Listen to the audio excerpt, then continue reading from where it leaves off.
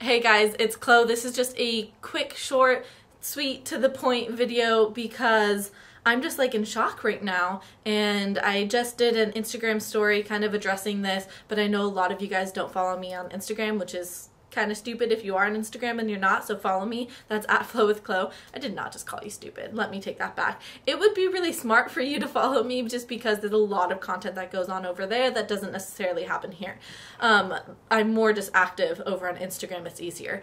But I just got an email from a client. So all of my clients, I have like a Google Doc that we share together and we're constantly communicating on. And I had written like my session notes on there. And one of the things that I wrote down for her was to remind her of the meditation tool that we went over during our session that's going to help her really calm down her thoughts and help release the calculation of calories that's going on at mealtime. And so I just wrote a little note for her on the Google Doc, like, do this anytime you have a lot of racing thoughts, are counting up calories, and overall anxious. Using tools like this consistently is a game changer. Now, below my note, she went on to say that she had a couple wins this week. One, what we talked about in our session really made her think about the value of food and why we eat. So we talked about how food is so much more than calories and nutrition, and that there's so much more value to it. And then, again, we talked about this tool that I gave her. And now she posted below and she said, this has been so helpful, at least grounding me and bringing me back to the moment intentionally. So this has been really helping with calorie counting. And so I posted this on my Instagram and I said, love it when clients use the tools I give them to help curb anxiety and transform their relationship with food. And I said, do you have tools you use in your recovery to help you throughout the process of neural rewiring?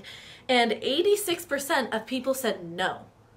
That was about 611 or something people that said no, they do not have any tools to help them through the process of neural rewiring and going through this whole process of recovery. And I'm just like standing here and just like shock. Like, how are you to recover without having any tools to help you through this process?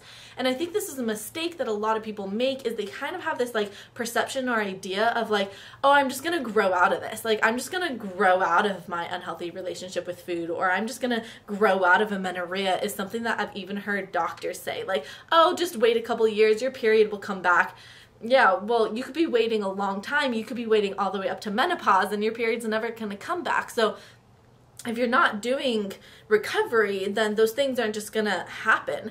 And recovery is hard. Recovery is trying. Recovery is like filled with crying and uncomfortability and doubts and fear and anxiety. And oh my gosh, if you have no tools to help you get through that, like, that's like trying to hike up Mount Everest with zero tools, like just yourself. Like, nope, forget it, guys. I don't need any like picks and shovels, and they don't take shovels, but you know what I mean. You don't need any picks or ropes or carabiners or any of that. Like, I'm just gonna go up Mount Everest. Like, good luck getting to the top. Like, that ain't gonna happen.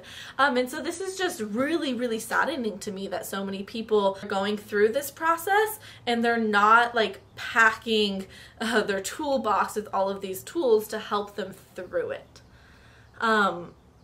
It's a game changer when all of a sudden you have meditations and journal exercises and certain just behavior changing things. Like, it's so helpful to have those things so that, like, okay, I'm stepping into dinner with family and friends. I want to be present here, but I'm also freaking out about, you know, what's on the table, and is this triple organic, and is that vegan and all that, and you're freaking out and you're trying to have food freedom and everything's kind of going on. It's like you need a tool to help you understand how to get through that so that you don't just revert to old behaviors.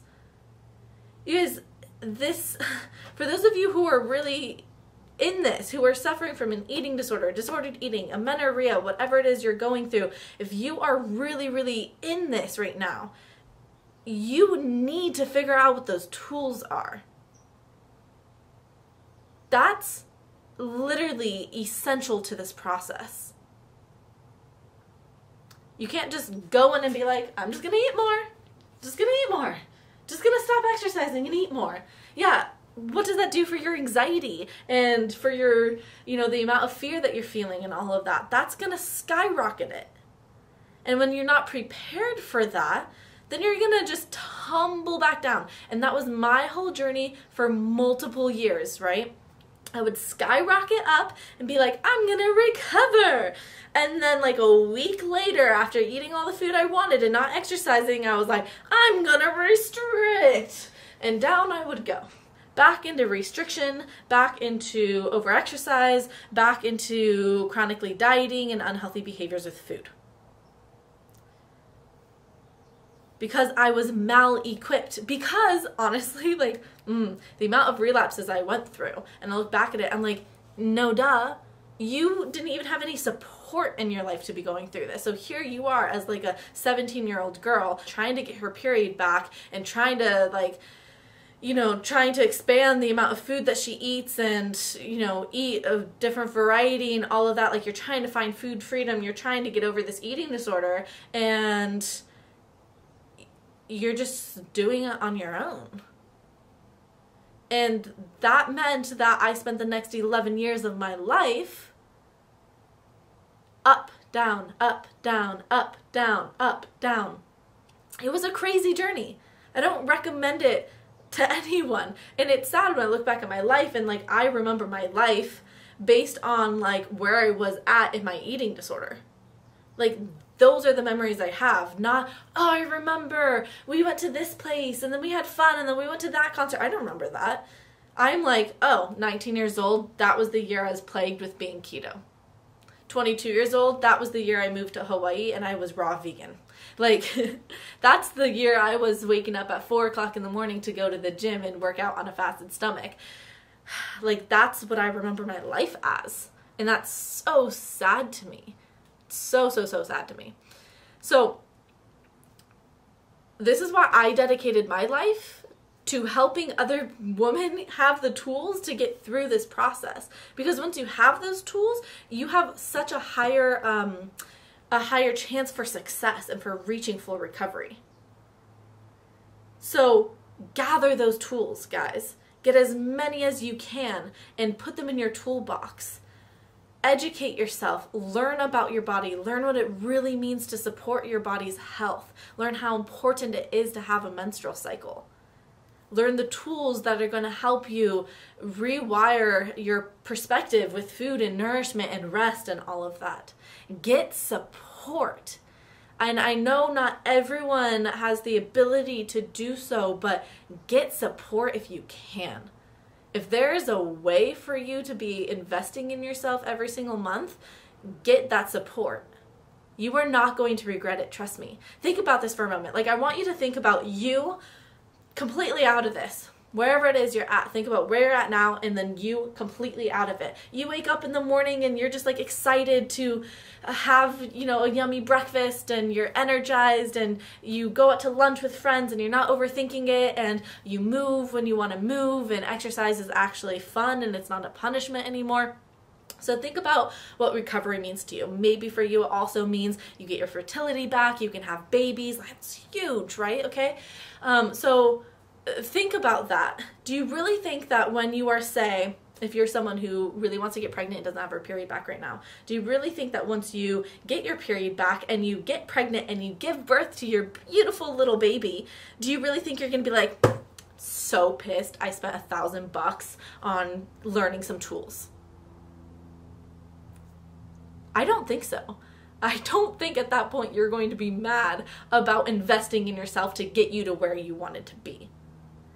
This is a big shift, but I think it's a shift that a lot of people need to start making, because when you're struggling with an eating disorder, you have this weird relationship with scarcity. Everything seems to be really scarce in life, and that can translate to money. I was the most frugal, scarce, mindseted person towards money back when I was struggling with my eating disorder. Like the type of person that was like, I'm going to move my car every 60 minutes because I don't want to just pay $1 for parking. Like that type of scarcity. And so we need to get out of that mindset, and we need to get more in an abundant mindset. Abundance with food, abundance with money, abundance with joy, abundance with happiness. Like, we need to get out of this restrictive, depriving kind of state that we're in, and we need to step into this state. And we need to start understanding that when you invest, you're gaining so much more. You're stepping into that state of abundance. And what happens when we are living in that state of abundance? Oh my gosh, it's such a joyous, wonderful, beautiful place to be when you are in that state of abundance. Restriction has a huge impact on your life in so many areas. You restrict food, you're also restricting happiness, you're restricting intimacy, you're restricting playful thoughts, you're restricting a lot of things. When you step into that energy of abundance, then you are living abundantly, and that leads or lends to such a different life. Anyways, didn't want to make this too long, so I am going to go now. But I just, again, it's so sad to know that so many people are going through this journey without those tools, without the resource, and without the support. When that is like the critical part of like getting to full recovery for many, many, many people. It's hard to do it on your own. I know, I did it, and gosh, guys, like I'm tough. I've always, just from a young age, I've been like a tough cookie, and that broke me. I'm surprised I got to where I am, like, because it broke me so many times to get to where I am now. And so if I wasn't strong enough to pick myself back up again and to be like, no, I'm figuring this out, I would still be where I was. And so you don't need to be that tough cookie. You can be smart, and you can fast pace your learning and fast pace this journey by working with someone who has gone through this journey and who is educated about it and who has provided you tools to help you get through that faster. This is like why I'm so passionate about the Get Your Flow On course, because I'm like, geez, where was this when I was struggling? Like, this stuff is like such valuable knowledge and information and tools that could have really, really, really, really, really helped me just get to where I wanted to go. Instead of going through the 11-year up and down, up and down, up and down, another year of Christmas and Chloe is still in her eating disorder. Yeah, that was never fun. That was never fun.